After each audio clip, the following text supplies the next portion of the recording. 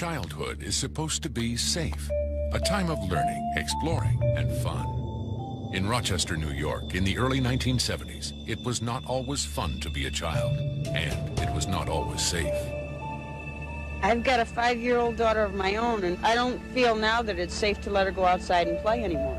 So you're going to leave? Sure am. Especially, it was potentially dangerous to be a grade school girl, 10 or 11 years old, alone on the streets of Rochester at dusk. There is reason to believe Michelle was picked up outside that supermarket. In just 2 years, 3 young Rochester girls vanished from busy neighborhoods as night fell. Days later, their lifeless bodies were found in rural areas outside the city limits. They had been sexually assaulted, strangled, and discarded. I told the class at the end of the day's session about her, and I think her classmates are going to miss her very much. The similarities between the 3 victims were striking. All 3 were from poor Catholic families. Even among their own peers, all 3 lacked friends. All 3 were just blocks from home when someone took them away. Perhaps the first thing that one comes to grips with is that you wonder how terrible a mind could anybody possess that would lead him to doing a thing of this kind. For 30 years, Rochester police could never answer that question. 3 little girls died, and no one knows who killed them or why. Against all odds, criminal profiler Roy Hazelwood will now take on the case. What kind of person would have committed this crime in this way for these reasons? In a 3-decade career with the FBI, the Texas native Hazelwood helped pioneer the science of profiling violent sexual predators, a unique discipline that blends intuition, psychology, and old-fashioned gumshoe dedication. When you deal with a sexual offender, he tends to evidence parts of his desires and parts of his motivation through the way he commits the crime. And so that's why it's so important to analyze every aspect of his crime. Roy, this is the boxes of evidence. Hazelwood travels to Rochester to begin his investigation.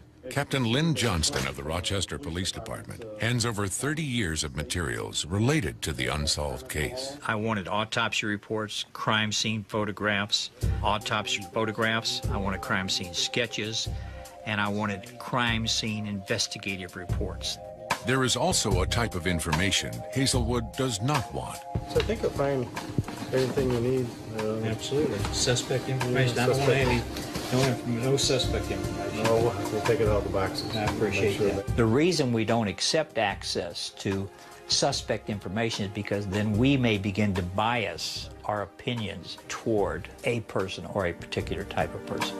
Hazelwood must see the crimes fresh as he searches for overlooked clues that may have kept the killer of 3 young girls at large for nearly 30 years.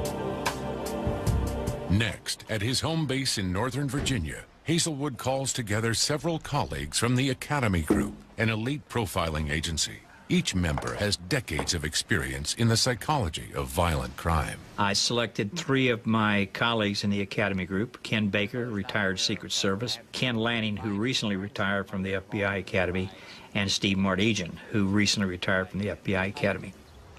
Expertly trained in deduction and crime scene analysis, Hazelwood's team will pore over the most intricate, intimate details of the 3 unsolved slayings. The abduction sites are similar. They were in close proximity to one another. Yes, they were. And they were dumped in rural unpopulated areas.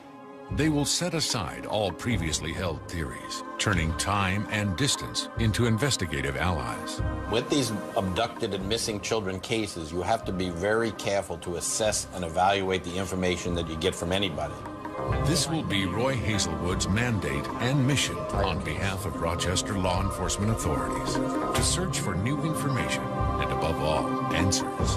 How the killer of 3 little girls has thus far escaped justice, who he is, and why he did it. The nightmare for the city of Rochester began with a little girl who herself had nightmares. Her name was Carmen Colon. From the beginning, Carmen had been dealt a difficult hand. Her parents could not be located for an interview, but her cousin, Angel Colon, recalls that Carmen's mother was just 16 when Carmen was born. So she was by herself, and she didn't have nobody, to help her to raise her baby. As she grew older, Carmen could never seem to quite catch up intellectually to other kids. She was very slow. Like, she was 9, she acted like she was 7 years old.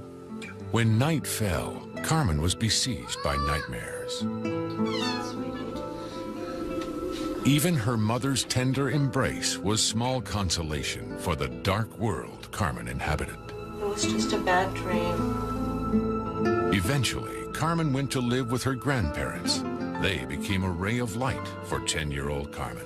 They loved her a lot. They were very, very, very close. The three together, go up everywhere together. One of Carmen's most cherished chores was running errands for her grandfather in their central Rochester neighborhood known as Bull's Head. She did this regularly. Perhaps the wrong person noticed. On November 16th, 1971, Carmen went to the pharmacy for her grandfather. Something strange happened. When her grandfather's prescription wasn't ready, Carmen blurted out, "I gotta go, I gotta go," and bolted from the pharmacy. She was sent to the drugstore about 4:20 p.m. She was told it'd take a while for In Virginia, Hazelwood analyzes the incident with his profiling team. They wonder whether Carmen might have been in a particular hurry that day because someone was waiting outside for her. Certainly, I guess there's no way of knowing now, but I thought the same thing, this gotta go. Is that related to just a general, she's in a hurry, or that specifically somebody was waiting for her outside or some reason that she had to go? But if Carmen's eventual abductor had already made contact with her by that point and still allowed her to enter the pharmacy by herself, it would suggest they were at least acquaintances. On that fateful afternoon, Carmen Colon would be seen one last time. She was last seen about 5:30 that same day on Route 490 West, which was about 12 miles from where her neighborhood was. 1 hour after Carmen ran from the pharmacy, she reappeared, apparently in serious trouble. And she was last seen running away from a car which was backing up on the shoulder of this road in an attempt to catch up to her. Dozens of cars drove past Carmen as she ran from her abductor. One of them was driven by Jeff Peters, who was 25 years old at the time, and subsequently reported his story to the police. Callie and I were commuting from Rochester to Batavia. It was mid-December, it was a Tuesday, and we're just commuting home. Over 30 years later, Peters journeys back again to the chilling moment at the place where it happened. As we approached the rest area, we noticed that there was a car backing out of the rest area. And I looked over, and all of a sudden, he exclaimed, both at the same time, "It's a girl." And we were probably driving 75 miles an hour, and we were gone in a second. Roy Hazelwood skillfully guides Peters back to that evening, hoping to jog his memory for potential clues. In your opinion, realizing this is 31 years ago, is it possible that she was waving for help? She was running, as a little girl would run. She's flailing with it like this. 30 years later, Roy Hazelwood's team of profilers painstakingly analyzes the incident of Carmen's brief escape. To them, the mere fact that Carmen's abductor lost control of her, even for one moment, is highly significant. we have to assume at the time of the abduction he had control, but here he's clearly lost control. So then the question is, how did he gain control of her to begin with if he so easily lost control of her? The second point of interest is that, having lost control of her, Carmen's abductor acts swiftly to reacquire her. Consider that he's backing up in the opposite direction of the traffic that's going by him. Witnesses are seeing her run, yet he's trying to recapture her. Why? What percentage of criminals would just drive away and say, forget this? Yet he needs to control her again. For what reason? Does he know, or does she know him? Surely suggests she knows of him, or he knows of her, because he managed, as Ken said, to finesse her and get her in the car without creating a scene or being seen. If he's a total stranger, why not just at this point say, hey, this one went bad, and take off? Hazelwood begins to form a behavioral portrait of Carmen's abductor.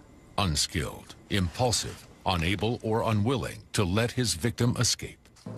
2 days later, two young boys were walking near the town of Churchville, some 13 miles outside Rochester, when they stumbled across the body of Carmen Colon. Carmen Colon's long struggle to find security in the world had ended in a frightening death. Her cousin vividly remembers. And we went to see her. I remember when they took the blanket, you know, she had some blood around the nose and she had some lift in her hair, and her body was very bad, and everybody was crying. As terrible as Carmen's death was, it was doubly disturbing for Rochester to learn that numerous motorists had seen Carmen fleeing from her captor on the day she died, yet not one person helped her. There was concern in the community, first of all, outrage that no one would have stopped, you know, for this young girl running on the expressway. There was horror that their children may be the next victim. Possibly in 1971, the people of Rochester could hardly conceive of evil dwelling so close to their community. In 30 years since then, that kind of evil seems to have become far more common. To be honest with you, know, back in 1971, we thought that probably maybe she was had a mental problem. Somebody had let her out to go to the bathroom, and she ran away. If we'd have stopped and gone back, we'd have probably been going over to help the people get the girl back in the car. We absolutely didn't think of anything sinister. Now that would be different. Now if you saw that, you would think something's screwy going on here or sinister. But then, Hazelwood's team carries out the sad, essential task of analyzing Carmen's final resting place. She wasn't placed there. I think she was dropped there. Dropped there, I agree with you. Yeah. Also notice there's no bindings of any type on the victim. I think the important thing to note on the meaning of the disposal site, the dump, is the purpose for it. It's to distance himself from the victim. He hurriedly wants to separate himself physically from this decedent, and he's not concerned that she's going to be found, but he needs to remove himself. He's not thinking, is she going to be found quickly? Is she going to take a long time? He simply wants to get rid of the body, and that's why we refer to it as dumping. The group pays close attention to the particular way that Carmen was strangled. The medical examination said it was manual strangulation from the front. And we know the manual is much more personal than ligature, and strangulation from the front is much more personal than strangulation from the rear. Completely unaccustomed to such horrors, Rochester spent months regaining its small-town calm. But in the spring of 1973, that calm would once again be shattered, as a second young girl was kidnapped from Rochester, sexually assaulted, and left lifeless in the surrounding countryside. To Rochester investigators, the links between her and Carmen Colon suggested a serial killer with a terrifying, bizarre method of choosing his young victims.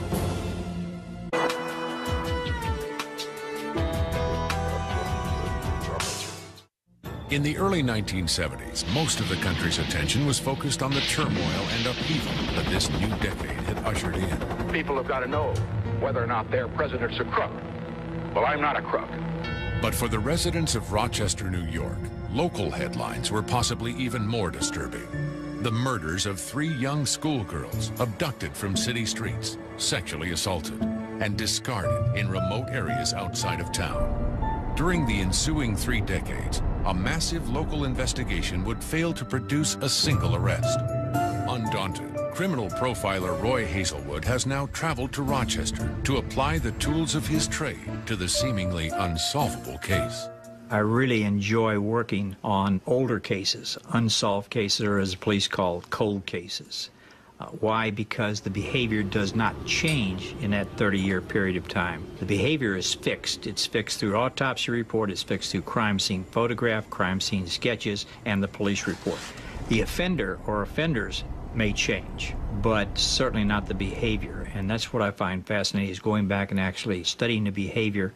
The first to fall prey to Rochester's brutal killer was 10-year-old Carmen Colon. 2 days after she disappeared off a busy downtown street, her strangled body was found in a roadside ditch near the town of Churchville.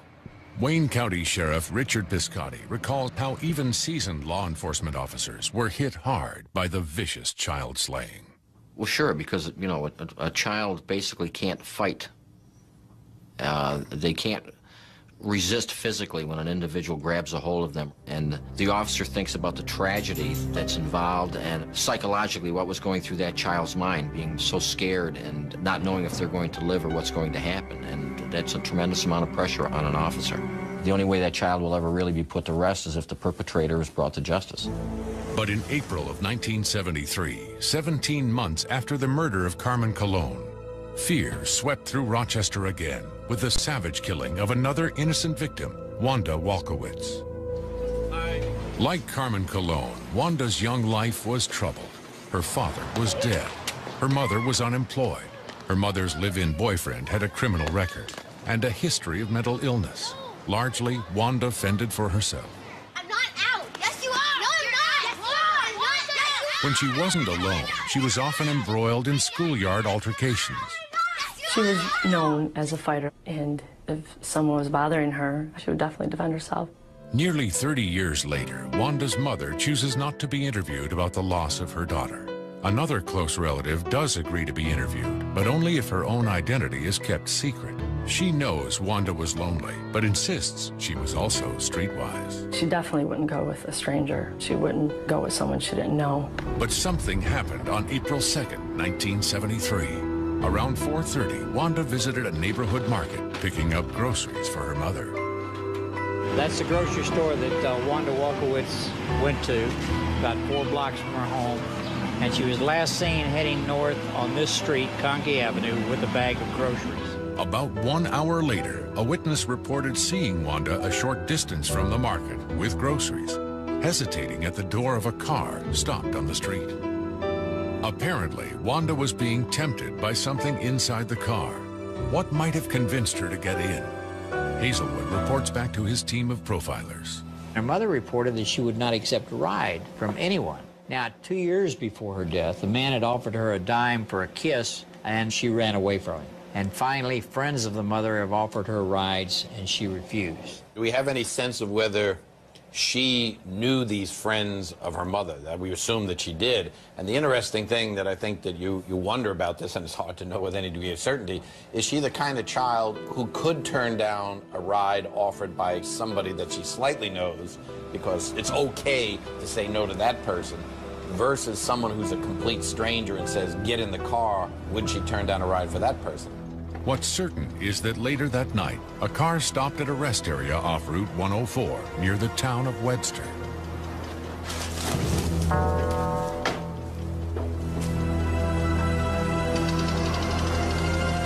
The next day, a New York State trooper happened across Wanda's lifeless body at the bottom of the hillside. Postmortem indicated that this young girl had been strangled and sexually assaulted and dumped there, again in plain sight from an expressway. For Wanda's family members, her death had a permanent effect, not only of grief, but of fear for their own safety. I've always been very afraid, and I've always looked over my shoulder and not trusted people for a long time, just not knowing if that person is still out there. We don't want anyone to know who we are or anything, because there is that fear of someone coming after us. For Roy Hazelwood and his team of profilers, the first order of business is comparing Wanda's murder to Carmen Colon's 18 months earlier. The similarity to the first case is clearly they're both classic examples of a dumped victim. Here, however, the obvious major difference that jumps out at you is the fact that she is more fully clothed than the previous victim. Absolutely. The cases differed in other ways as well. The method of strangulation in the Wanda Walkowicz case contrasted sharply with how Carmen Colon was killed. The strangulation by belt, how sure are they of that fact? Well, that's the medical examiner's opinion. The marks on the neck were consistent with a belt or similar ligature, and suggested that it had been applied from the rear. It was also revealed at the autopsy that Wanda Walkowicz had been fed during the time she was missing, while Carmen Colon had not. And on Wanda's clothing were found white cat hairs. Wanda's family did not own a white cat. Investigators began to theorize that Wanda may have accepted a ride from a stranger who used food and a friendly cat to make her feel comfortable. So how then did Carmen Colon's killer lure her? With 2 cases now before him, Hazelwood is able to begin drawing comparisons between key details. First of all, the sites were very similar, both the abduction sites and the disposal sites. The abduction sites were generally comprised of lower, middle to lower income socioeconomic areas, heavily trafficked at the time of the abductions. The disposal sites were very similar in that they were rural and they were all outside of the Rochester city limits. Another thing is we noted that disposal sites indicated no planning to us, that they were hastily disposed of in an area that was available and with which the offender could quickly dispose of the body and separate himself from the body. So we found that to be significant also. It was at this point that investigators noticed the most significant parallel between the two murders. In the first case, little attention was given to the double C initials of Carmen Colon's name. But with the murder of Wanda Walkowicz, detectives and the public wondered if Rochester's young girls were being stalked by a killer obsessed with names bearing twin initials. But eerily, there was even more to that theory. Carmen Colon's body was dumped in Churchville, while Wanda Walkowicz was dumped in Webster. 3 C's and 3 W's. People began to recognize that there were similarities with the initials, and that the second victim having been Wanda Wolkowitz, that her body was found in Webster, New York. And people began to talk amongst themselves, and then of course the media picked it up as well, that there may be an issue here, there may be some connection, that the two girls who had disappeared had similar initials. Whether or not the killings of the two girls were connected, there was little doubt among Rochester residents that their streets were no longer safe for their children.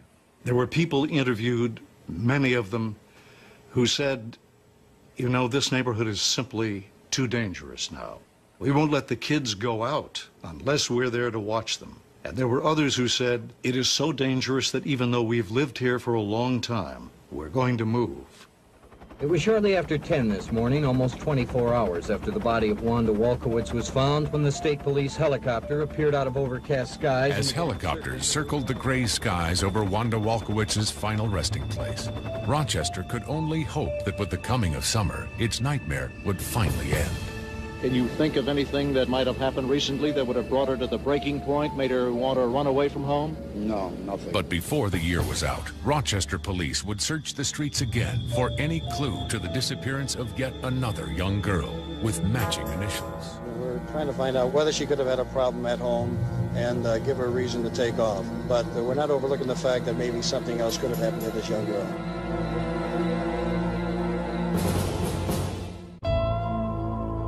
By the fall of 1973, in Rochester, New York, the murder of Wanda Walkowicz and the disposal of her lifeless body in the nearby town of Webster had provoked a massive investigation and not a single arrest. I think the important thing is that we're re-enkindling the interest in this case, because someone out there must know something. And what we're trying to do is bring that person or persons forward regardless of what information they have. The words, "it happened again," highlighted the worst aspect of the story. The fact that 17 months earlier, a girl named Carmen Colon had also been sexually assaulted and strangled, and her body disposed of in a town called Churchville. Out there, somebody knows something. Let them come to us and give us information if they want to remain a secret. The Rochester community grappled with the thought that for some perverse reason, the killer might be targeting girls with matching first and last initials, then discarding their bodies in remote towns that began with the same initial. In order to select victims based on their initials, you have to do a lot of homework. You've got to do a lot of intelligence gathering. You've got to have a specific age that you're interested in. You've got to have a specific area. You've got to have access to something that tells you the initials of the victim. So that indicates time and patience and planning. Worse yet, the killer seemed to be aiming his vicious skills at girls with the least hope of defending themselves. Girls from poor families with few friends. And then, 6 months after Wanda Walkowicz died, it happened again. Her name was Michelle Mayenza. Like Carmen Colon and Wanda Walkowicz, she could never quite fit in with her classmates. They teased her mercilessly. They've been upsetting you again. On the Monday after Thanksgiving in 1973, Michelle visited the school nurse's office in tears. They wouldn't let me put handball in there. Michelle calmed down, and the nurse let her leave. She was supposed to go to the market for her mother. Witnesses later reported seeing her en route to the market. Then she vanished. Police combed Michelle's neighborhood for clues. How could another girl have vanished without a single eyewitness to say what happened? We're trying to find out whether she has any emotional problems, whether she could have had a problem at home and give her a reason to take off. That's a possibility, but we're not overlooking the fact that maybe something else could have happened to this young girl. Investigators got a potential break in the case when a woman called saying she might have seen Michelle at a hamburger stand in a man's car. The witness saw a child resembling Michelle in the suspect's car, looking straight ahead. The suspect, a man with dirty hands, returned to the car carrying a bag and a cup. She was described by relatives as being naive, trusting, friendly, shy, and easily frightened. At their headquarters in Manassas, Virginia, Roy Hazelwood and his Academy Group colleagues assessed the personality traits that might have put Michelle at risk. One of her relatives said she may have been responsive to a person who paid attention to her. I think that's important as her personality and victimology. Given her stature, and she was upset at school and others call her names, if someone is very friendly or is very nice to her, she may be responsive to that type of attention. 2 days after Michelle disappeared, Gene Vandewald was driving on a country road outside Rochester when something caught his eye. When I drove by, I seen something laying along the road, so I got out of the truck to see what it was, and I saw it was a girl laying here. The girl was Michelle Mayenza. She had been sexually assaulted and strangled. For the third time in 2 years, authorities faced the daunting task of informing a family of the loss of their child. Michelle's brother, Steve, remembers their reaction. Devastating. She was a very nice person. I just wish she could be still with us today. Just couldn't put into words what could have been if she was still alive. Michelle's murder closely paralleled that of Wanda Walkowitz. Both were strangled with a ligature, probably a belt or a rope, and both were left clothed by their murderer. Carmen Colon, on the other hand, was strangled by hand, and she was mostly naked when her body was found. But in one key detail, the third murder was identical to the first two. It was in the matching initials of the victim's name, Michelle Mayenza, and the fact that her final resting place bore the same first initial, Macedon. The alphabet killer, it seemed, had struck again. Now, Captain, what do you make of this case so far? Are you convinced that it was the same man who killed Carmen Colon and Wanda Walkowitz? I'm not convinced, but I strongly suspect that we're looking for the same person. The woman who told police she might have seen Michelle Mayenza at the hamburger stand, accompanied by a man with dirty hands, later provided police with their first full description of a possible suspect. But for Roy Hazelwood and his colleagues at the Academy Group, the sighting of Michelle at the hamburger stand is significant for very different reasons. That obviously is extremely important. If you're talking about someone who abducts a child and now we're going to take time to eat, this is some significant behavior. So whether it's an ice cream cone or a hamburger, the fact that he paused for whatever it was, 5 minutes, 30 minutes, an hour to eat is really significant behavior. We know what happened with victim one.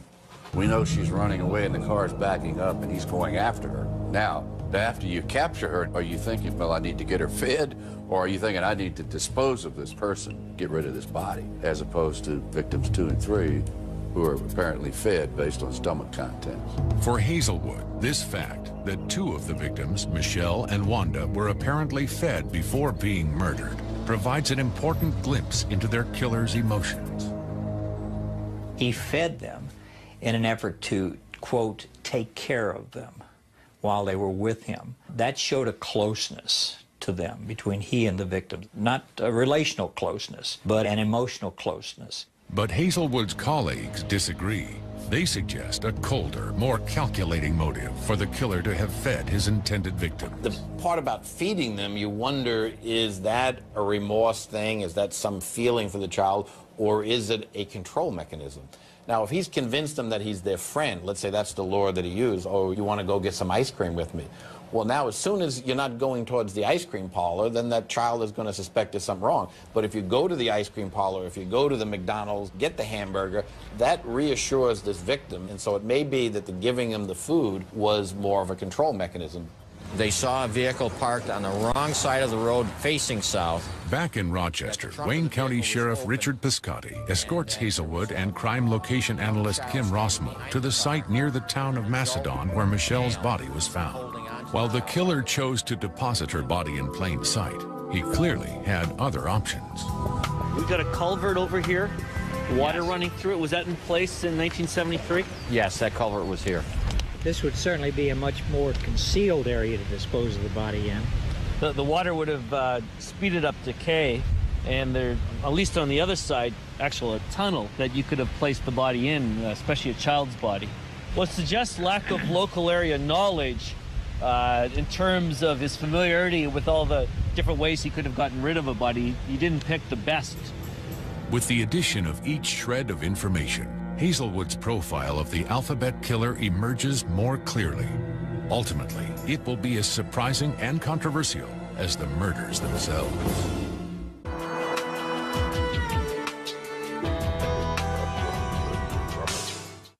As the 1970s wound to a close, Rochester, New York investigators were no closer to arresting a suspect in the alphabet murders than when the first girl was abducted, sexually assaulted, and strangled 8 years earlier.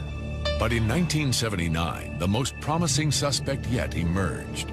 For 2 years, the Los Angeles area had lived in terror as the Hillside Strangler sexually assaulted and murdered 13 women, leaving their bodies on brushy, often garbage-strewn embankments.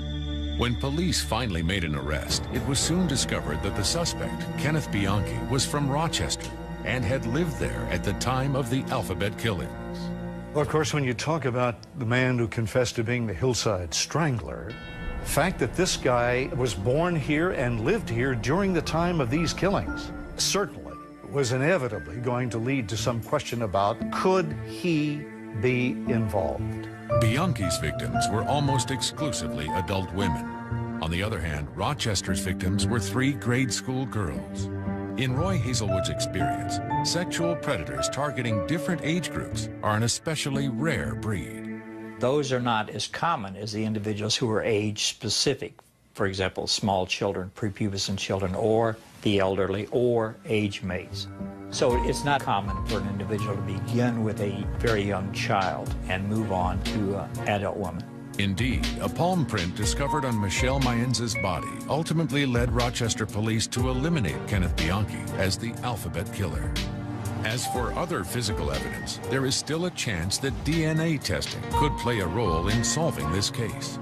Recently, a semen-stained undergarment from one of the Rochester victims was submitted for advanced DNA analysis.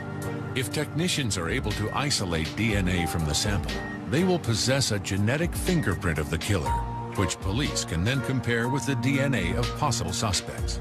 The big question, after 30 years, is the DNA from that undergarment still viable? One of the really valuable characteristics of the DNA and DNA technology is the ability of the DNA molecule under the right conditions to last indefinitely. It's a remarkably hardy little molecule. The recent development of what is called short tandem repeat DNA technology means that even extremely old biological evidence may still yield valuable information. Even if a sample is somewhat decomposed, we can still come up with great results. 10 years ago, almost any degradation resulted in no results at all. But what Roy Hazelwood and his team have done is assemble and compare all the evidence, physical and behavioral, from the 3 slaves to create a profile of the killer. They now must determine whether the behavior of their killer is consistent with a commonly held theory of a killer who selected and disposed of his victims on the basis of matching initials.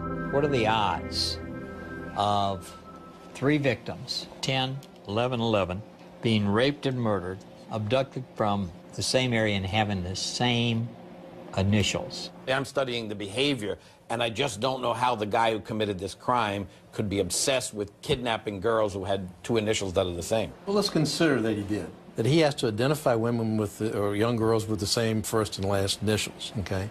But what does that say about him? It says that's an element of planning. That's an element of surveillance. It's a level of organization. And we don't see that anywhere else in the crimes. All in all, Hazelwood and his colleagues don't see the behavior they would expect from what might be called an alphabet killer.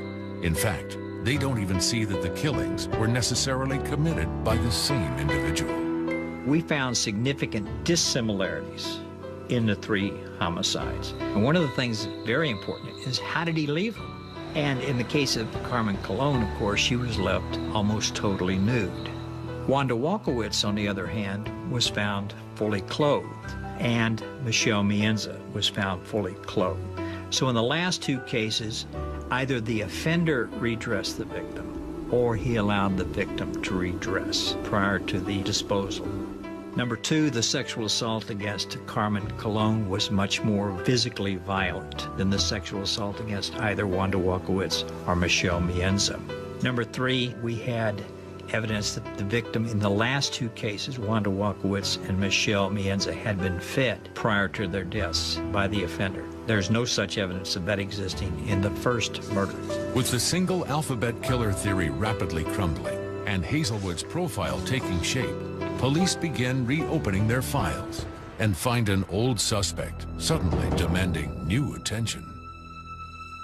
30 years have passed since Rochester, New York watched helplessly as 3 of its young girls were kidnapped, sexually assaulted, and murdered. Almost every suspect developed by investigators has eventually been eliminated. But there is one suspect who has never been officially cleared. Since Carmen Colon's 1971 murder, investigators had suspected that one of Carmen's own uncles, Miguel Colon, might be responsible for her death. There was an uncle who was very highly suspect in this case, mostly through circumstance, in that he did not have a good alibi. When they did want to interview him, they couldn't find him anywhere. He kept eluding investigators. Carmen's cousin, Angel Colon, insists Miguel could not have committed such an act. My uncle, he loved her a lot, and he grew up with her too. You know what I mean? And he cried. He suffered when that happened. He suffered twice, but the police took him as a suspicion. You know what I mean? But my uncle, he never did nothing like that. Rochester police kept pursuing Miguel Colon for questioning. In 1991, they finally tracked him down. But as they closed in, Miguel Colon pulled out a gun and committed suicide. In their ongoing efforts to confirm or eliminate Colon as a suspect, Rochester police will now be able to compare him to Roy Hazelwood's profile of Carmen Colon's killer. Accompanied by geographical profiler Kim Rossmo, Hazelwood returns to Rochester to share the results of his investigation with Wayne County Sheriff Richard Piscotti. Hazelwood drops his first bombshell. The evidence has convinced him that the 3 slayings were most probably the work of 2 different killers.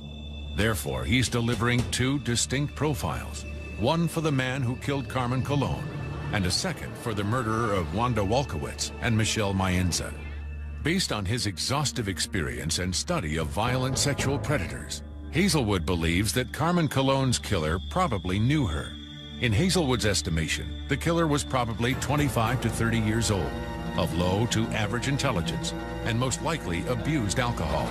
Lastly, he had an explosive temper that led him to act impulsively. In Carmen Colon's case, you have manual strangulation, hands-on strangulation. In Wanda Walkowicz and Michelle Mienza, you have ligature strangulation. It becomes more and more apparent the longer I'm involved in this case that the first murder took place out of anger toward Carmen Colon. And the last 2 murders were more what we call in the behavioral sciences as a functional type of murder. This person must be killed because of the danger to me as the offender. Hazelwood's profile will help Rochester police to better evaluate Miguel Colon as a suspect. Police also await contributions from any outsiders that might help link Miguel Colon to Carmen Colon's mournful death. Unlike Carmen's murderer, Hazelwood believes the man who killed Wanda and Michelle was of average intelligence, and Hazelwood believes he may have been arrested previously for lesser sexual offenses. If he had an arrest history, we believe it would have been for what is commonly called nuisance type of offenses, such as obscene phone calls, window peeping, exhibitionism, and this may have come to the attention of law enforcement. Most importantly, this killer may have felt a form of respect for his young victims, as evidenced by the strange fact that Wanda and Michelle were dressed or allowed to redress before they were put to death. We believe that the murder of Wanda and Michelle allowed them to redress because he wanted to leave them with dignity. He did not want to leave them grossly exposed either to the elements or to those who found them. Hazelwood now turns his attention to the question of an alphabet killer. Next area, let's address, if you agree, twin initials. All three victims, were they selected because of their twin initials, CC, WW, MM? It was our opinion, after sitting down and studying this, that the twin initials had nothing to do with the victim selection in this case, in these cases. So you're saying it was more spontaneous? Impulsive, absolutely impulsive. These victims were selected because of their vulnerability, because of their availability, possibly because of their age, and because of their gender. Those are the 4 reasons these poor little victims were selected. Piscotty's response is exactly what Hazelwood had hoped to hear, that his profiles of the Rochester killers have brought local authorities much closer to finally solving the case. To be very honest with you, I feel that you have narrowed the investigation immensely. Sometimes we get into a case where we have tunnel vision. We tried not to do that in this case, but we have experts now that have taken an outside look, and they've given me some hope in this investigation. There is an individual that comes to my mind that we've got to take a harder look at, and I would give nothing more than to see a closure to this case that put these little girls to rest, as they should be. Although nearly 30 years have passed since the murders of Carmen Colon, Wanda Walkowicz, and Michelle Maenza, their deaths have not been forgotten. In fact, one of the little girls has apparently been cared for in a unique way. It seems that for nearly 15 years after the murder of Wanda Walkowicz, family members who went to visit her grave found that a visitor had already been there. When they went to visit her gravesite, they found that someone had cleared off her gravestone, had cleaned it, and had placed flowers there. And that this continued for a number of years. This went on for about 15 years. No one in our family had left the flowers. We contacted everyone, even our relatives that lived out of state, and no one ever did that. So for a long time, someone was maintaining the grave. I think there's one way to look at it, that perhaps the guilty person is suffering from some degree of remorse. For the families of Rochester's victims, and for nearly any human being, the emotions and motives of a child killer are impossible to fathom. But Roy Hazelwood has embraced that challenge. With his team of profilers, he has attempted to enter the darkness where the killers of 3 little girls live, to bring forth the warm light of healing and the sharp light of justice. Hazelwood's vast experience tells him that the deaths of Carmen, Wanda, and Michelle will one day be solved. With the public's help, 3 school children in Rochester will one day rest in peace, and Rochester's long nightmare will finally end.